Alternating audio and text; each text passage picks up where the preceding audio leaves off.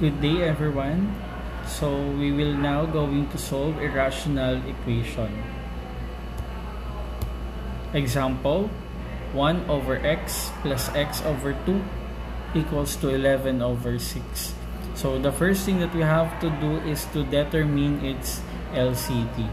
So if we have x, 2, and 6 in our denominators, so by the use of our denominators, we can determine the LCD of the given equation.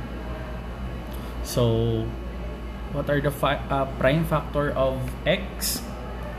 Very good. It's 1 multiplied by x. So since it's 1, we don't have to write it. Next, prime factor of 2 is 1 multiplied by 2.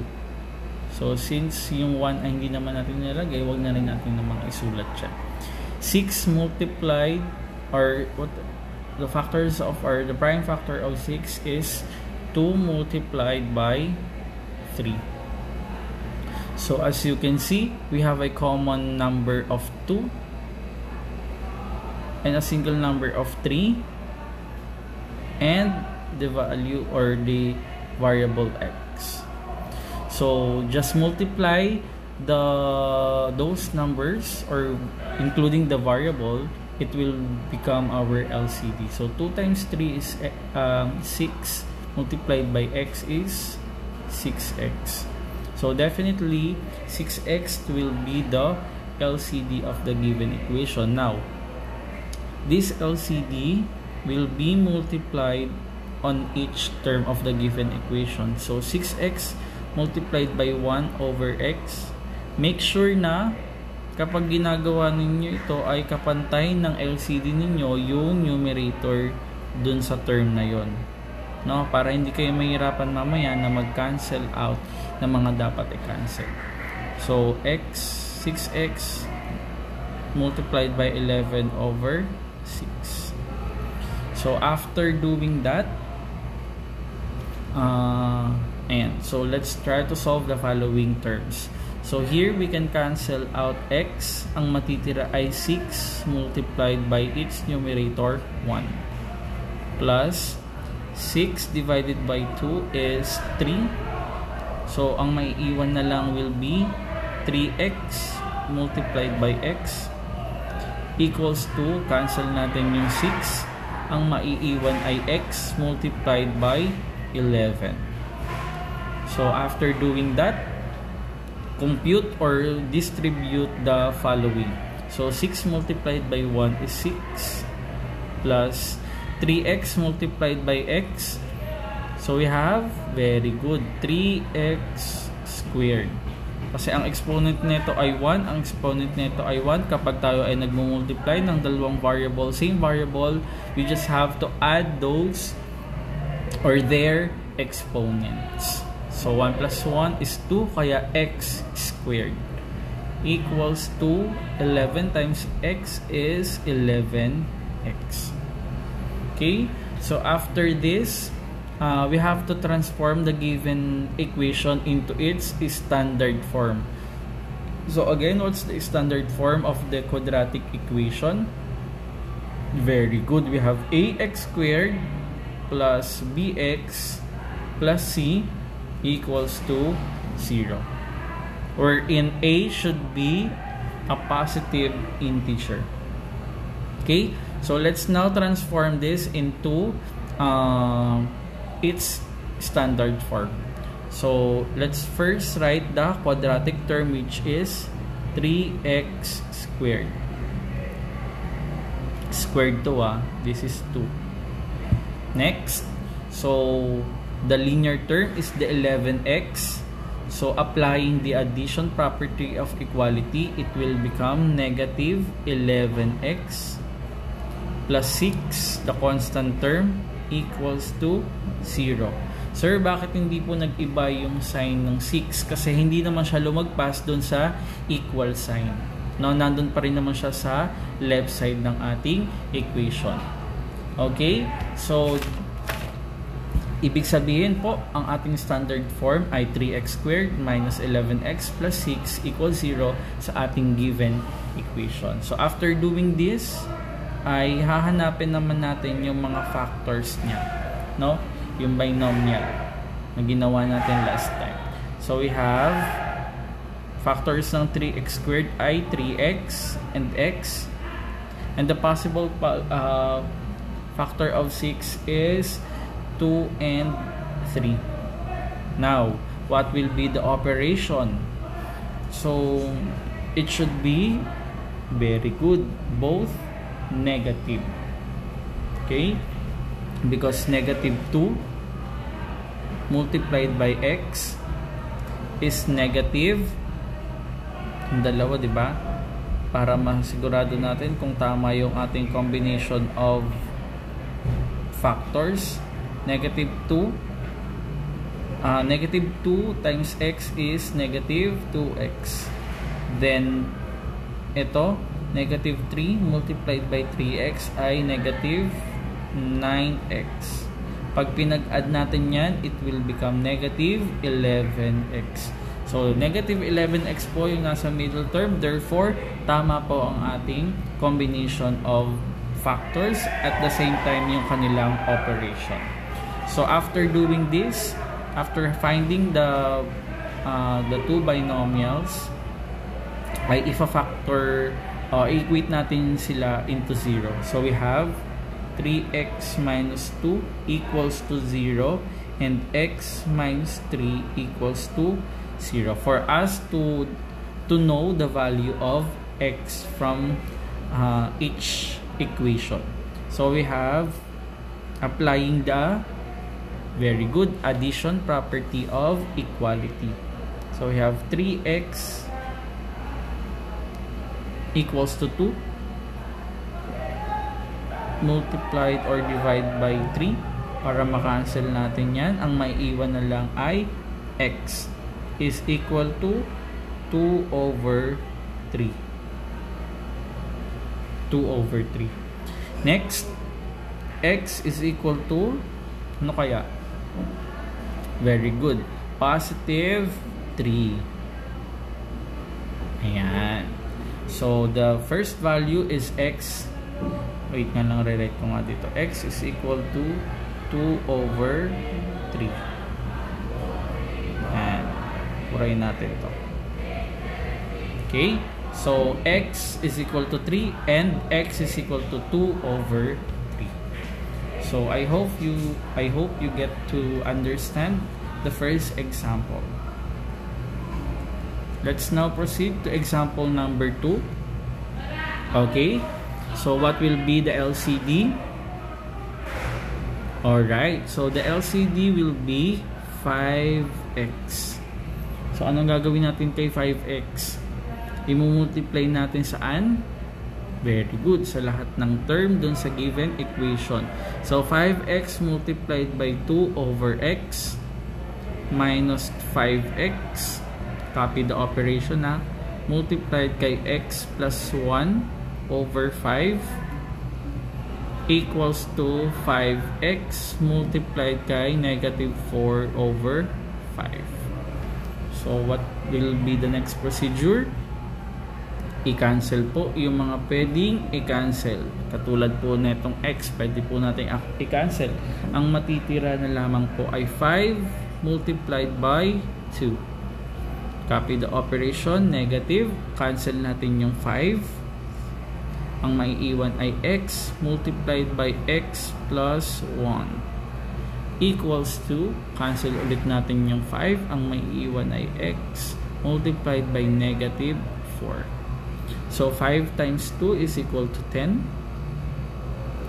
Negative x multiplied by x, we have x squared.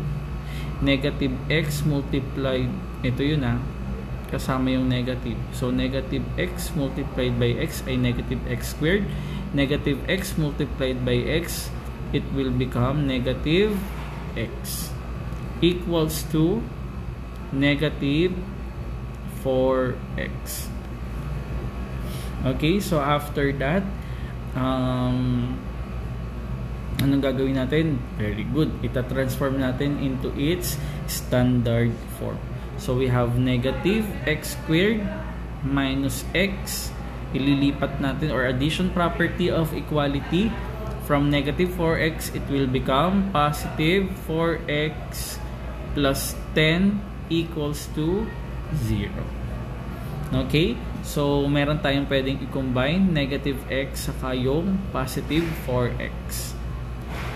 Copy the negative x squared, negative x plus 4x, or negative 1 plus 4 is equal to positive 3x plus 10 equals to 0. So, is this the standard form of the given equation? Okay. So, as you can see, we have a negative x squared on the quadratic term. So, the standard form should be positive. So, ano pong gagawin natin? I-multiply natin siya ng negative 1. So that it will become positive. So, negative 1 multiplied by negative x squared, negative times negative is equal to positive. So, we have x squared, negative 1 multiplied by positive 3x is negative 3x. Negative 1 multiplied by 10 is negative 10 equals to 0. 0 times negative 1 is 0. So, there you are. We have the standard form of the given example. So, anong sunod po natin gagawin? Okay, hahanapin natin yung mga factors. Factors ng x squared ay x, and the factor of 10 na pwedeng magkaroon ng 3 pag pinag-add or pag pinag-minus natin is 2 and 5. Yan. Okay, so ano magiging operation ni 2 at ni 5? Very good. So, positive yung 2 and negative yung 5. Para magkaroon tayo ng negative 3x sa middle term. So, after that, ay equate natin sila sa 0. You have x plus 2 equals to 0. Hindi kasya sa gilid, so baba na lang. X minus 5 is equal to 0. So, applying the addition property of equality, we have x is equal to negative 2 and x is equal to positive 5. Okay? So, that is our final answer. So, let's now proceed to example number 3. As you can see, in this example, meron naman akong ituturo technique sa inyo. So, kanina, meron kasing operation in the other side of the given example. Diba? 2x minus x plus 1 over 5. So, dito wala siyang operation in between the left or the right side. So, anong gagawin natin dito? Just simply multiply or have the cross multiplication with this kind of example. So, meaning ito will be 8 will be multiplied to the numerator of the right side and 5 will be multiplied to the numerator of the left side of the equation. So, paano po yun? We have 11x multiplied by 5 is equal to 8 multiplied by 6x plus 1. Tawag doon ay cross multiplication. Diba? Nag-cross sila. So, 11x multiplied by 5 is 55x equals to 8 times 6x ay 48x. 8 times 1 is equal to positive 8. So, equating this into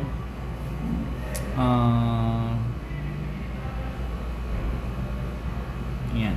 So, kailangan magkasama yung mga may x sa kabila at yung mga wala ay sa kabilang side. So, we have 55x minus 48x is equal to positive 8. So 55x minus 48x is very good. We have 7x is equal to 8. So para malaman natin ang value ng x, just multiply 1 over 7 or divide it by 7, both sides. So this will be cancelled and x is equal to 8 over 7. That will be the final answer. Any questions so far? Okay, very good. Nakakasunod naman siguro, no? And number 4, last example. Katulad ng ginawa natin kanina, nagkaroon tayo ng cross multiplication. No, itong dalawa, ayan, multiply natin. So we have x plus 5 multiplied by x minus 6 equals to x minus 5 multiplied by x minus 1. Huwag kayong malilito, ha. So yung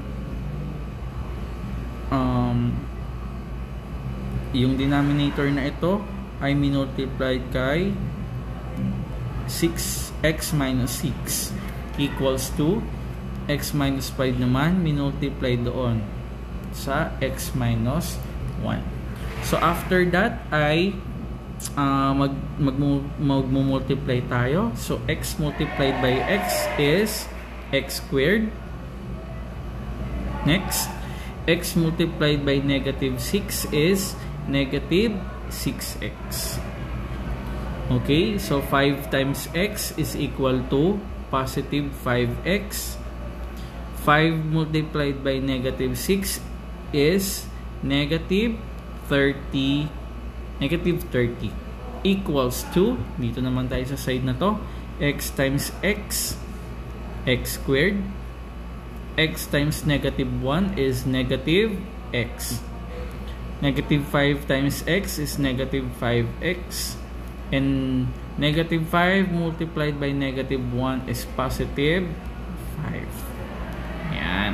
So, dito sa side na to, ay alamin natin or i-combine natin yung mga like terms. So, we have x squared minus x. So, negative 6x plus 5x. Negative 6 plus 5 is negative 1 or negative x. Minus 30 equals, dito naman, combining like term tayo. So, bring down x squared. Negative x minus 5x or negative 1 minus 5. It's negative 6 or negative 6x plus 5. Okay?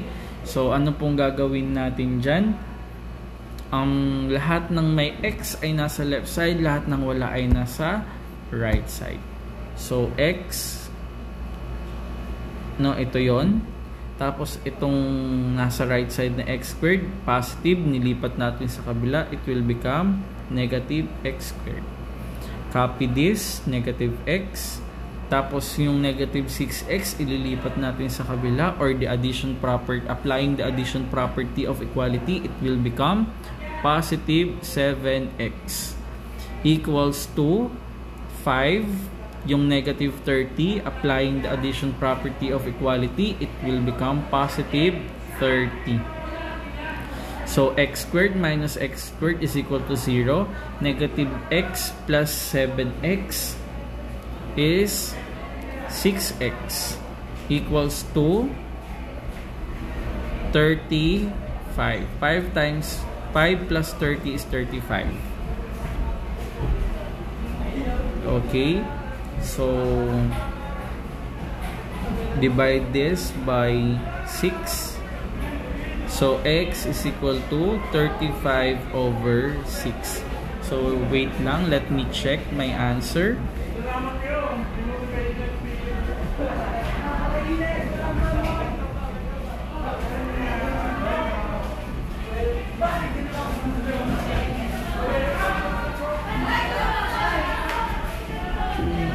Nagre-record ako.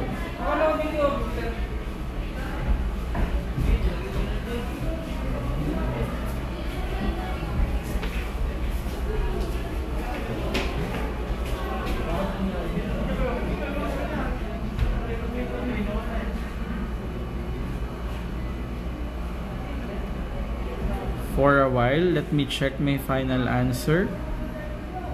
So, ayan, kino-correct ko yung ano, baka may mali akong process.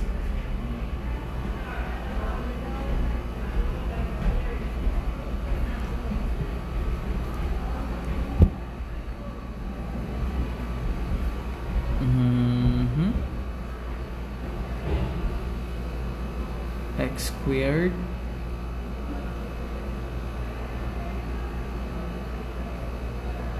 and 6x, 5x minus 30. Dito man x squared minus x minus 5x plus 5. Correct naman. So, combining like term, negative x, tama naman. Dito ay negative 6x. So, x squared, negative 6.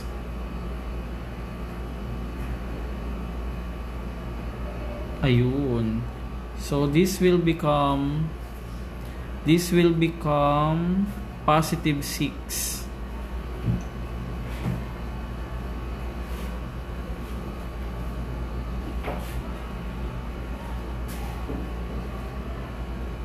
Okay, so ayan. So, dito sa part na to, dito ko nakita yung error natin. So, we have negative 6 here. Applying the addition property, it should be positive 6x. 7x yung nailagay ko. No? And, ayan, tama na. We have 5. Tapos, negative 30. Ayan, nagkaroon tayo ng positive 30 doon. Applying the addition property of equality. So, x squared minus x squared is 0. Negative x plus 6x is equal to positive 5. Ayan, positive 5. Okay, so therefore, it will become positive 5. And 35, this is incorrect. 35 divided by 5, cancel natin to, di ba? So, x na lang ang may iwan. 35 divided by 5 is equal to 7. Ayan. So, dun lang tayo nagkamali, no? So,